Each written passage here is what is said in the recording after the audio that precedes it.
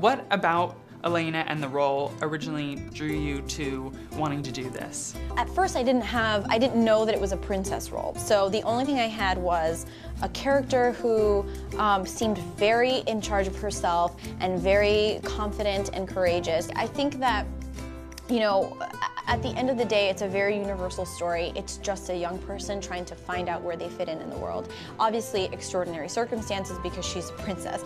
But, you know, I think we're all just trying to do our best. And with her, she is someone who is very much learning on the job and just kind of flying by the seat of her pants when it comes to being a leader. I just love an underdog, and I think that this is a story of someone thriving despite great adversity, and those are stories that just really interest me as an actor.